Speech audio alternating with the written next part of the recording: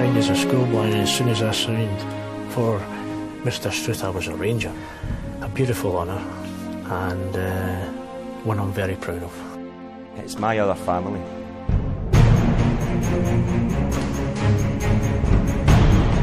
The honour was the first day I sat down inside the first form, brought up a Rangers supporter. It was such an honour.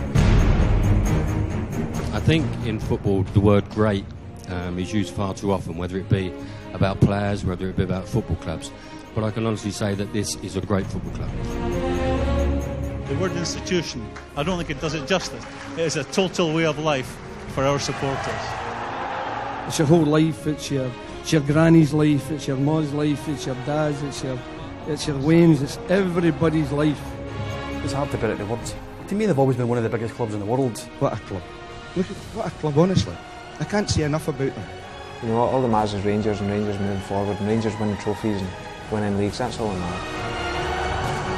I came to Rangers thinking, well, manager of Rangers, I'll always be able to say that I managed this great institution.